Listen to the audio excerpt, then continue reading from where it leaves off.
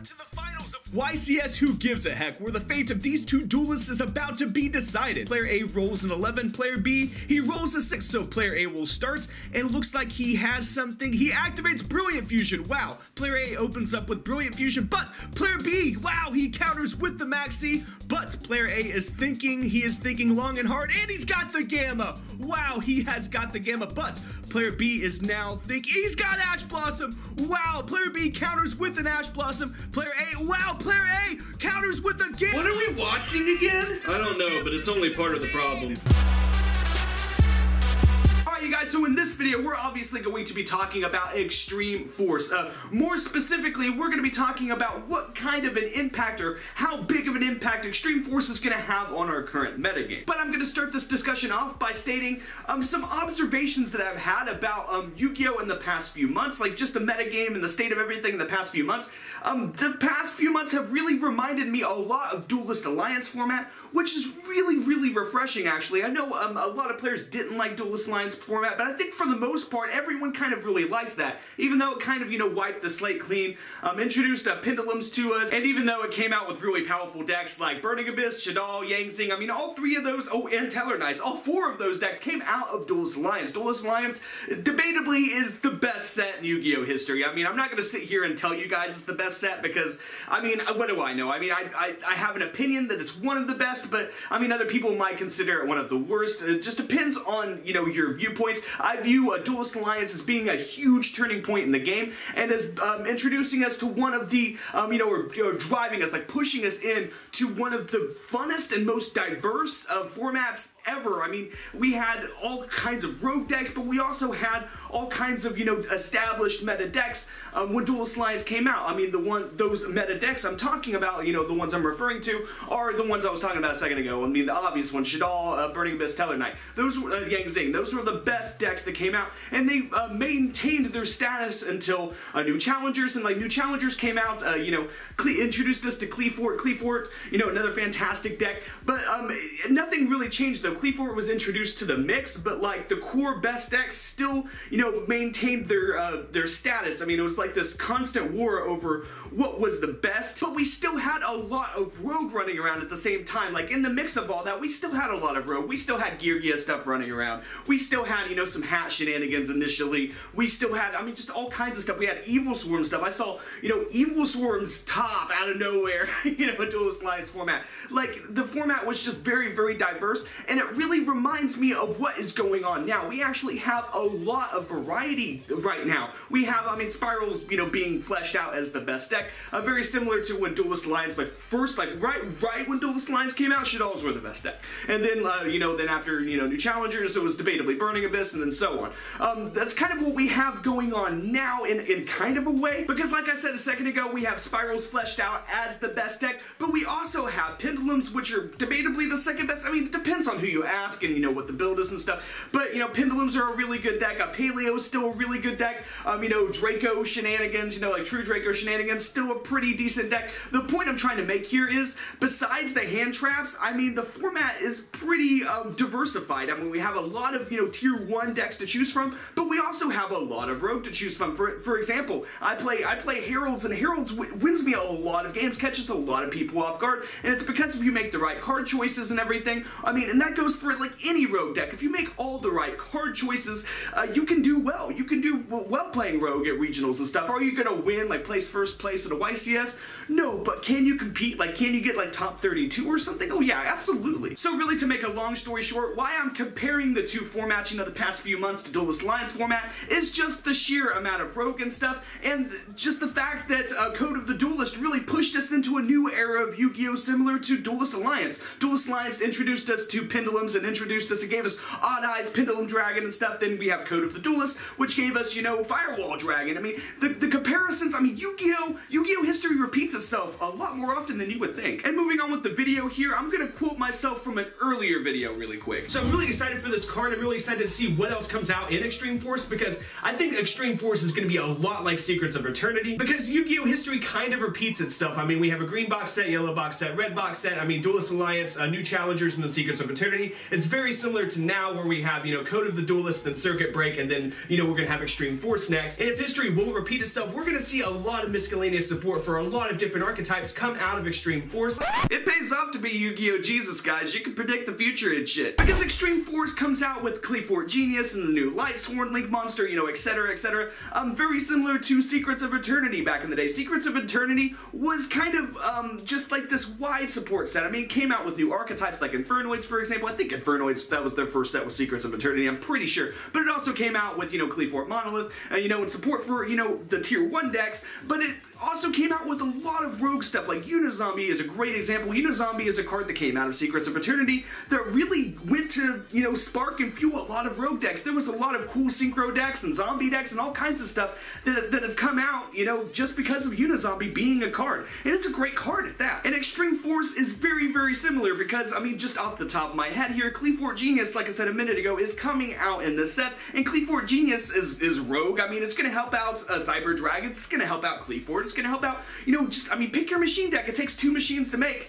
I mean, it's a really good card in machine decks. I mean, it's just right there. That's just one example. I mean, the Lightsworn card. I mean, just pick whatever card you want out of the set. I don't care. There's a lot of rogue stuff in here. That's my point, okay? The set similarities are really uncanny, guys. I mean, like I said a minute ago, Yu-Gi-Oh! History does repeat itself. Like we got Cleafort Monolith in Secrets of Eternity, we have Electromite in Extreme Force. And Electromite, guys, it might send Pendulum Magicians over the edge, making them a tier 1 contender right next to Spirals. And I'm not limiting this discussion just to Pendulum Magicians. I will say Pendulum Magicians are the best, they're the most consistent and everything, and can play hand traps the best, which is a huge part of the format. It's a huge part of the format. So, them getting that support, being a really consistent deck, and then being Pendulums already, I mean, they inherently float. Pendulum monsters all inherently float because they go to the extra deck, so as long as you have a scale, you have repeating resources. It's just like playing Burning Abyss or any other, you know, deck where something hits the graveyard and comes out. It's very similar, except, you know, everything floats and you don't have to meet requirements except for having a scale. Well, and of course, extra deck zones opened up so you can Pendulum summon onto the field from the extra deck,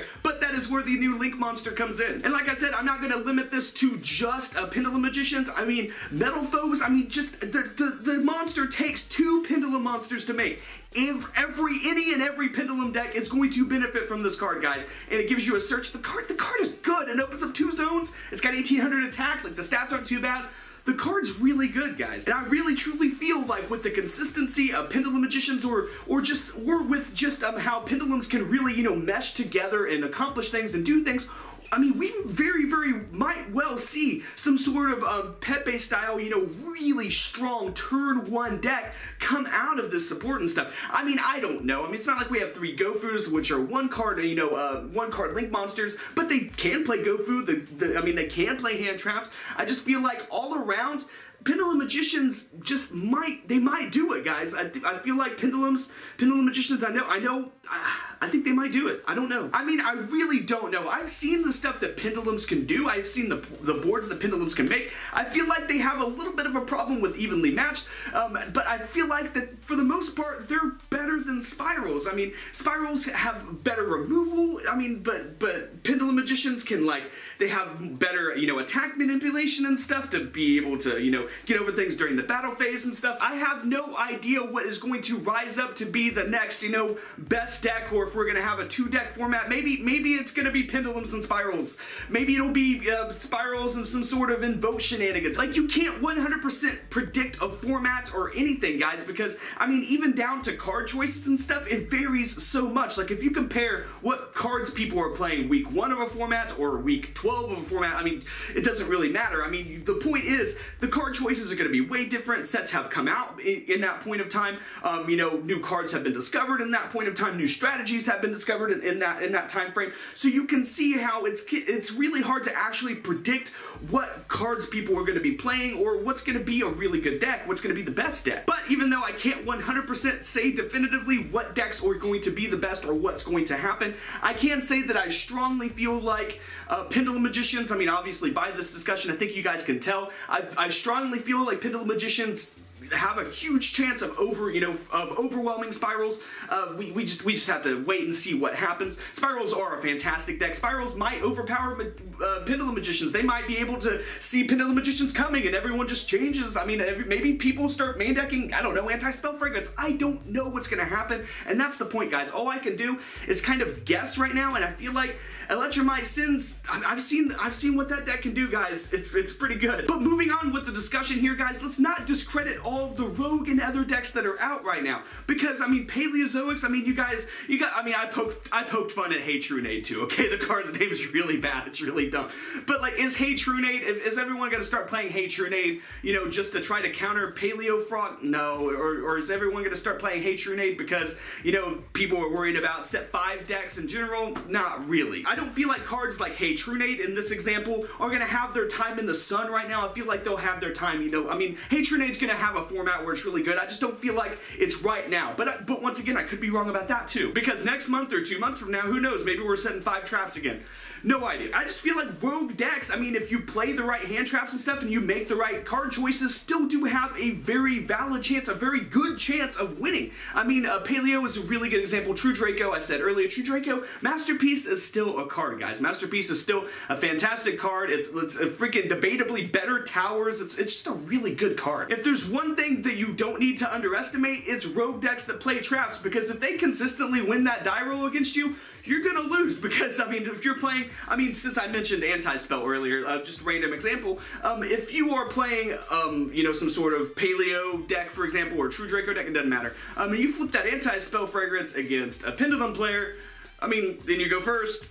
What are they gonna do? I mean, you main deck that card, they're screwed. So don't underestimate the die roll, but don't underestimate random shenanigans either, because, I mean, just like random synchro decks, I mean, like Dark Synchro and stuff, they can make somewhat of an impact. They can make a splash at events, guys. Don't underestimate random crap that people can think of either, because who knows what kind of, you know, meshed together invoked deck that someone can come up with that'll be really good. And you guys might think I'm crazy right now. Oh, Rogue can't top. Spirals are too good. I mean, none of this can do well. Well, I mean, I have top rogue decks on my channel, guys. When I was down in Louisiana for a regional, a friend of a friend actually topped with Gradles. You guys saw that on the channel. I got his deck profile. He's a really cool dude. His name actually was Chad, too. It's really funny. Don't take any format predictions to heart, guys, because, I mean, they will make you a negative towards your own deck. They'll make you view the game as negative and stuff. You know, they'll make you view the game in a negative light, and that's not right, guys, because if you make good card choices and if you play well, I mean, good things come to those who work at it, right? If you work, hard work pays off, okay? Hard work really does pay off. If you make the right card choices and you study the format and you practice other decks and you really want to win playing Rogue, you will win playing Rogue. So that is what I'm going to leave you guys with today, is just some optimism, some hope, and some encouragement. And that's a lot of what I need to practice, because I suck.